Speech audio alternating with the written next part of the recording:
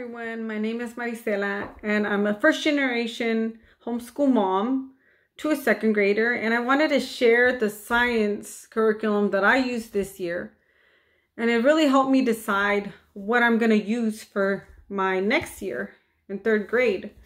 So this is the book that I got, Exploring Creation with Zoology, One Flying Creatures of the Fifth Day, and there's actually two more, which is Swimming Creatures of the Fifth Day and Land Creatures of the Fifth Day. And I let my student decide which one he wanted to learn about this year.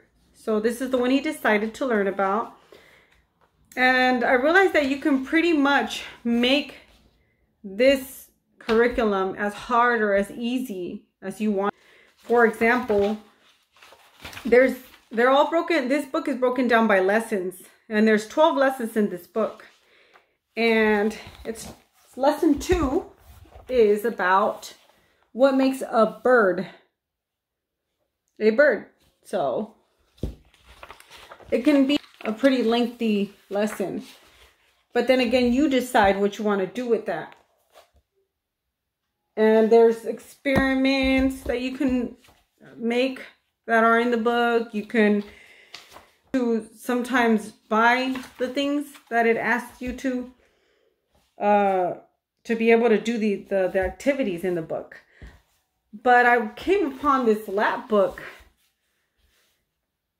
from A Journey Through Learning, and I have the link down below if you want to check that out.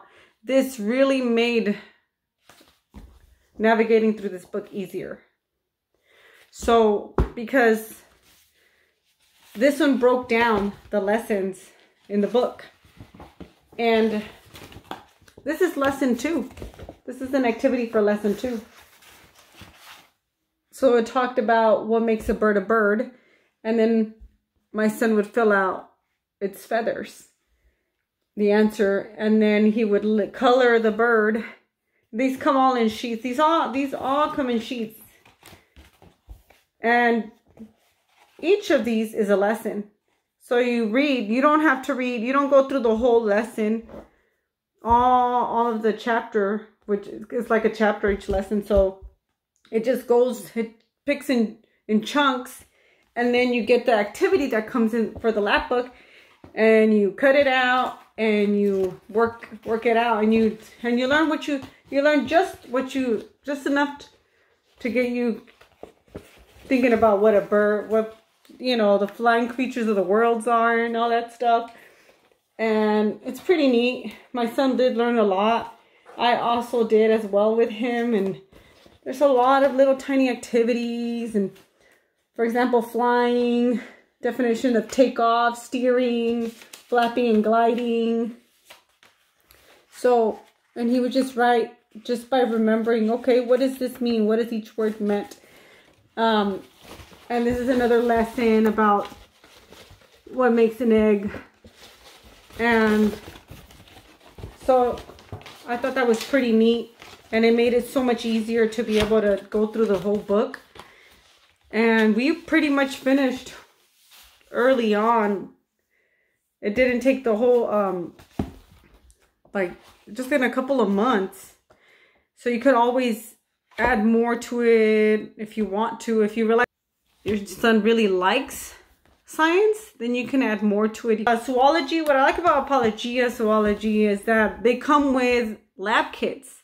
This year I didn't get a lab kit because I didn't know about it early on. But then I realized that, okay, it would be nice. Like, for example, we were able to create a bird feeder and put it outside, hang it outside, and see the birds coming and eating the seeds. And it was pretty cool to see how much birds eat.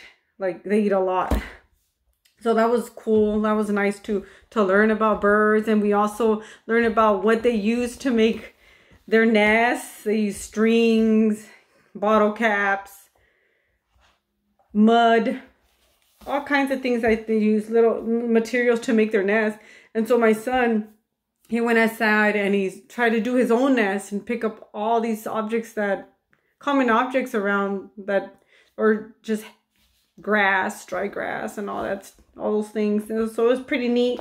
So next year we decided to get Zoology Swimming Creatures of the 5th day, and I'm gonna get a lab kit for that. There's a book, the notebook that comes with it as well. Zoology notebook journal. And I got the junior book because it's easier for him than the regular book.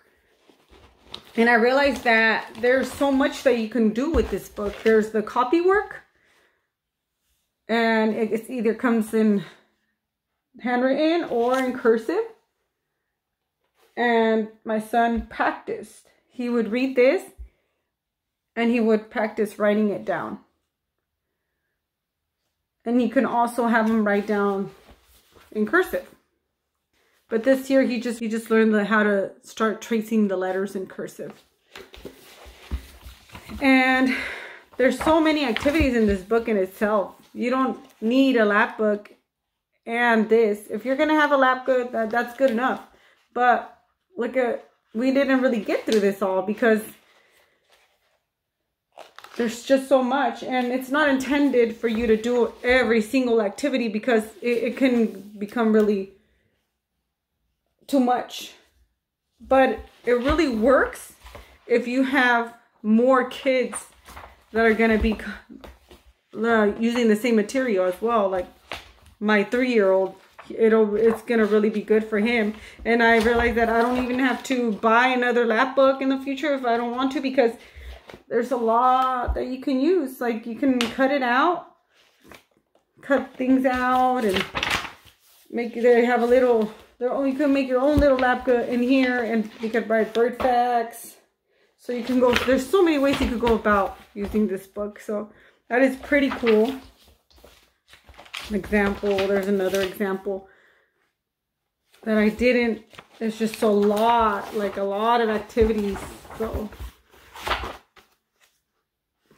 that's what I have to share about zoology. I hope that it helped in some way so that you be able to choose a science curriculum if you're starting as a homeschool mom. I really recommend it so that you can get a starting point, because I know that you can get bombarded and overwhelmed by so many science curriculum, but I think this was nice and simple to use that as an introduction and go from there. Thank you so much for watching my video, taking the time, and I would really appreciate your comments down below, and have a good day.